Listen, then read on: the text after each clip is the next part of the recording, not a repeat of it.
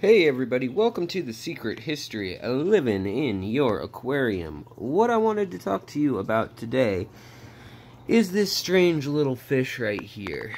This is a lipstick goby. It's still a little bit young and it's still a little bit getting used to its environment. It's only been 48 hours or so. You can see it's in a tank that's full of algae. Well, that's no coincidence. They eat algae and biofilm.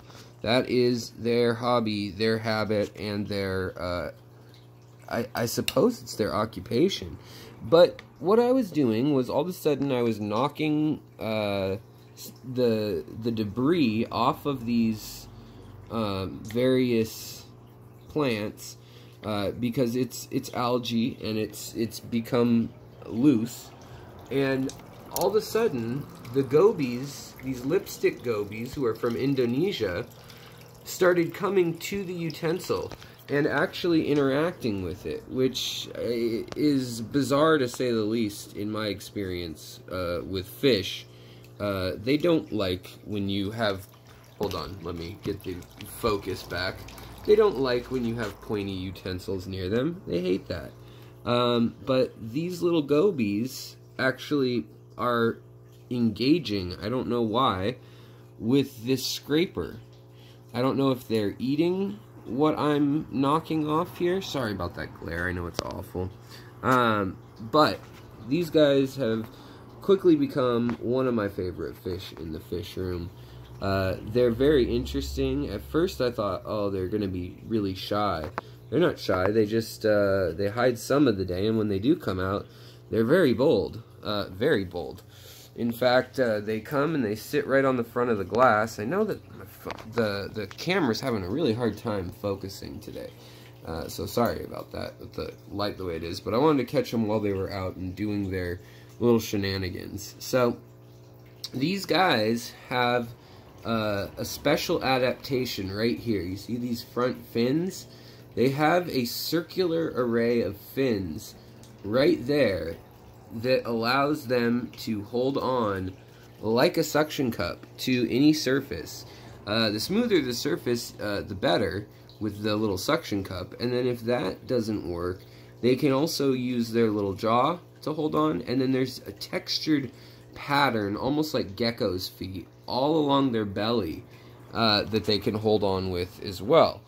So they're very adapted to holding on. And what they do is they hold on in quick-moving rivers and streams, and these ones are from Indonesia. They live on several islands in Indonesia. They're colloquially known as lipstick gobies, but they definitely, there are other gobies that are also known as lipstick gobies.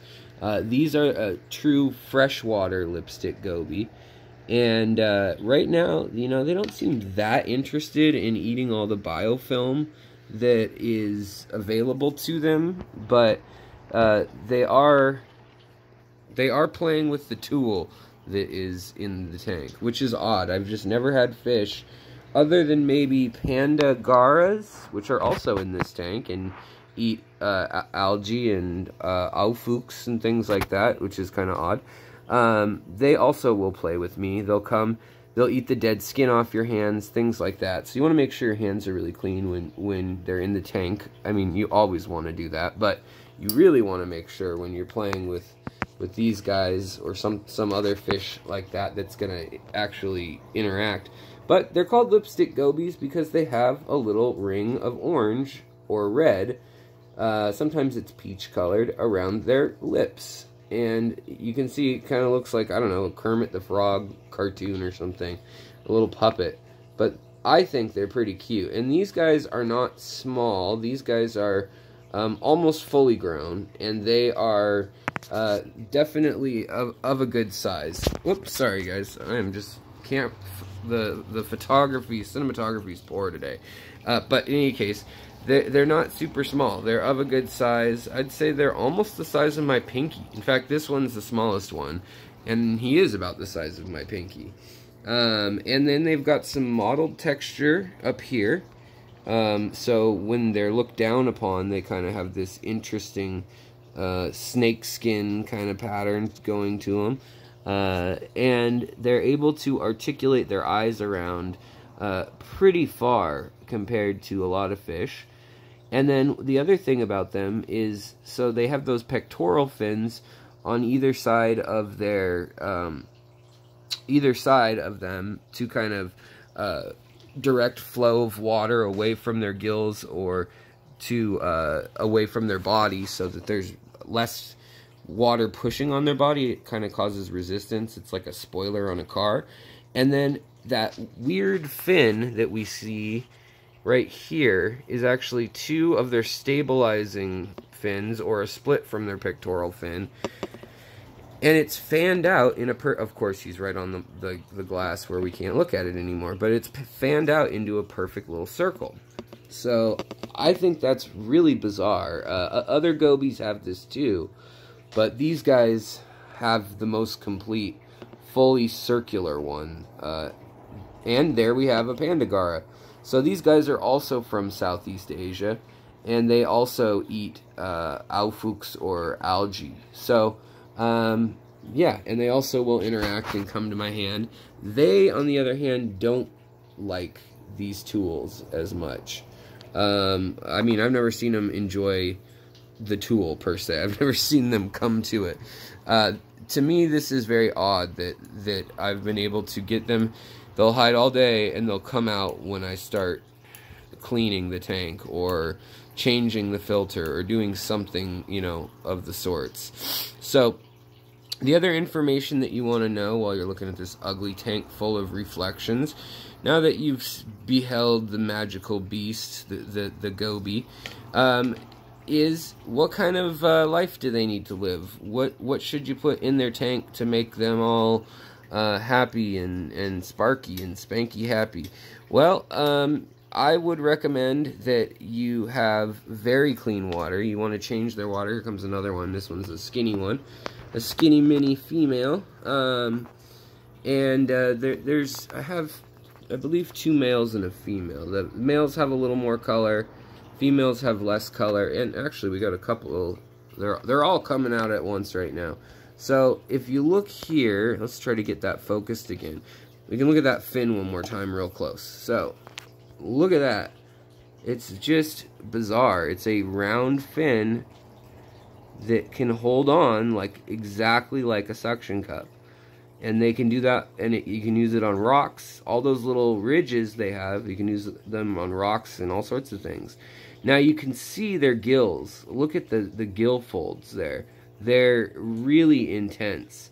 And that means that, like, many fish have this when you look at it closely, but these guys, they really need a lot of oxygen. And they breathe it in and they go through it quickly. So these guys use up a lot of oxygen, and they live in environments that are creeks flowing down from mountains. And so when they live up in, say, the rainforest, it may still be hot and humid and rainforesty, but it may only be 80 degrees, whereas down at sea level, in Indonesia and in the islands around the area, it may be 110 degrees with 80% humidity, whereas it may be raining and 100 or 80 or even 75 degrees up in the mountains and the creeks where they live. Now, they are a true freshwater goby also,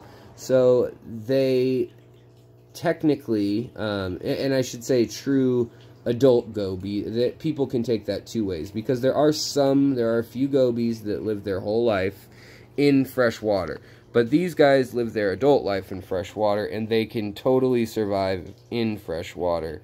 But as babies, as larval fish, what they do is the adults will lay the eggs in the water, in the stream, during the rainy season. It'll rain really heavily, and then the eggs get washed down into a river, down the creek, and then into the opening of, brackish water, marshes, like banyan forests, or areas where there's sunken forests, trees, and salty water. And then sometimes the larvae will even go all the way out to open sea and swim for, you know, months. And while they get bigger, they just swim and they fatten up, and then they come back as they're starting to get their color and the shape. They look a little bit less like literally like a little sperm, and more like this guy, more like a little fish or a little snake. And then they come back to either the stream they were born in, or some species, not this one though, some species actually come back to a totally different river altogether. But these ones, like I said, these are little lipstick gobies. They're fairly easy to take care of as far as gobies go. They get bigger than my other gobies that you've seen, the Stiphodon family of gobies in my other tanks. But I got these guys from Aquatic Arts, and if you need their information and would like to pick up some of these gobies, you can definitely do so. It's in the link below, and there's a discount attached using the code SECRETHISTORY15, all one word, no spaces, all caps, and you can pick up your own funky little gobies. These guys actually get even brighter colors than they are now. I haven't quite figured out yet, because you need a very mature tank to have them, and you also need a tank that is over filtered. You want a tank, I have 2 of these 75-gallon hang off the back filters running in a tank, and it's planted. They don't need a planted tank necessarily, but what they do need is this gross mess of biofilm. Now, they could just eat clear biofilm or slightly algae-riddled biofilm, but really, I mean, if you got a grimy algae tank and you've got some flow to it, and you're running an air line in it or an air stone, you can see this, you can see the air coming off the plants, the CO2 coming off the plants. Well, okay, that's a whole subject for a different video. If you see air coming off the plants, it's making oxygen. It's growing at such a rate that it's producing oxygen, but that means it's sucking up CO2. At night, plants release their CO2. In the day, they release their oxygen. Okay, tangent over. But these little guys are very playful. They will come play with you while you clean the tank, and while you work in the tank. But you gotta give them kind of a dirty tank, and so you only want to have a couple per tank. There's no hard fast rule, but I'd say if you have a 20-gallon tank, you probably want no more than maybe 3 to 5 of them max, I would say, just because they need to be able to graze on these biofilms, and if they run out, it can be hard to find another thing for them to eat. They really want to eat algae and bacteria and plankton and things that are growing on these surfaces. They won't settle for anything else. Now, their heads also articulate like their eyes, and you can see this. They can pop up just their head. So if the current is really fast, they can just poke their head up over that. They can also bury themselves in sand or substrate and do the same thing, which is kind of fun. They almost look like little meerkats, but then they're off and they're swimming away and doing their thing. See, now it's clearing off wood. So you want to give them some hiding spaces. You want to give them lots of flowing water. You want a loud tank that's annoyingly flowing.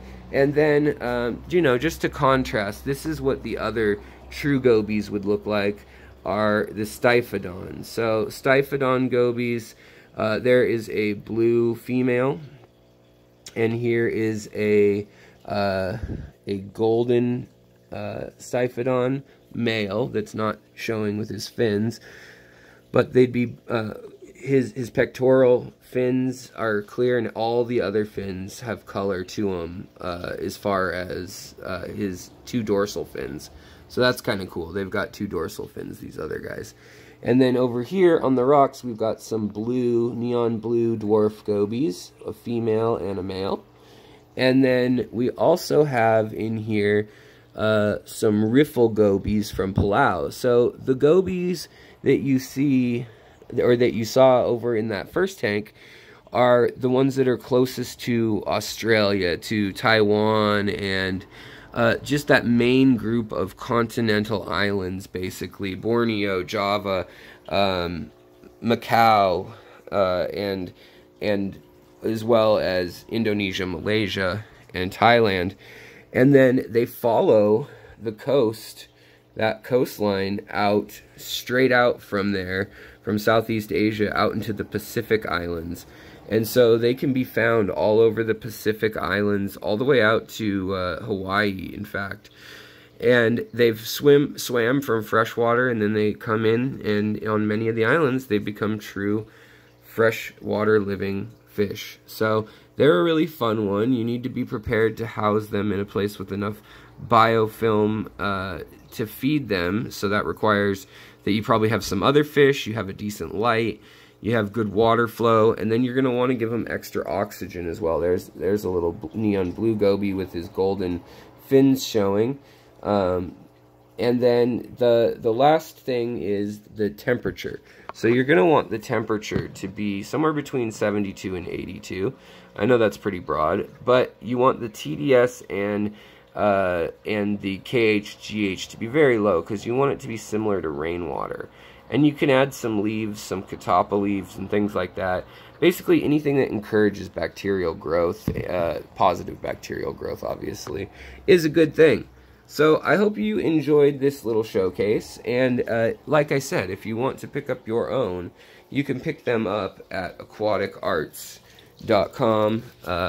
They have the best price I've seen on them. They have the most species I've ever seen in any one store, and they're very healthy, very good looking. They got here overnight shipping, and I got a good selection of males and females, even though you'd need brackish water to hatch the babies if they do reproduce. And people are working on their reproductive cycles in captivity as we speak. They just haven't quite got it down yet. So again, sorry about the cinematography, very poor in this video just because of the time of day, but I wanted to show you this kind of bizarre behavior that they are partaking in, because they're literally like playing with this not so friendly tool. And they definitely will play with your fingers, like when I put my hand in there, and they were doing that just at the beginning of the video. So, alright guys, I will talk to you later. Please like and subscribe if that tickles your fancy, if I've earned that from you.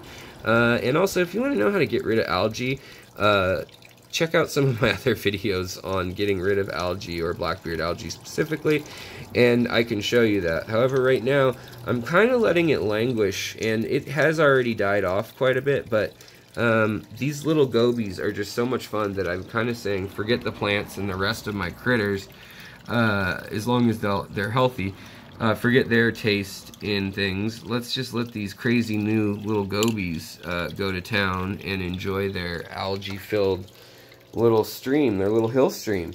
So power head over here get turned on later tonight, and when you do water changes, if you turn on the power head, you can really see them go crazy. They have a lot of fun because they think it's like the rains have come, and so they think that the creek is overfilling, and you know, they swim up against it, and they can swim against pretty much as much water current as you could throw at them. They're almost like, they hold on better than a gecko per pound. And like I said, they can climb out of the tank, so you'll want a lid on the tank. But they can actually pull themselves up waterfalls, come out of water, and hold their breath for a while. And these lipstick gobies, they may look funny, but they're serious survivors that have evolved from some saltwater fish into these colonizers of the Pacific and all of their relatives in the chain of life. Alright guys, I'll talk to you later. Have a good one. Bye.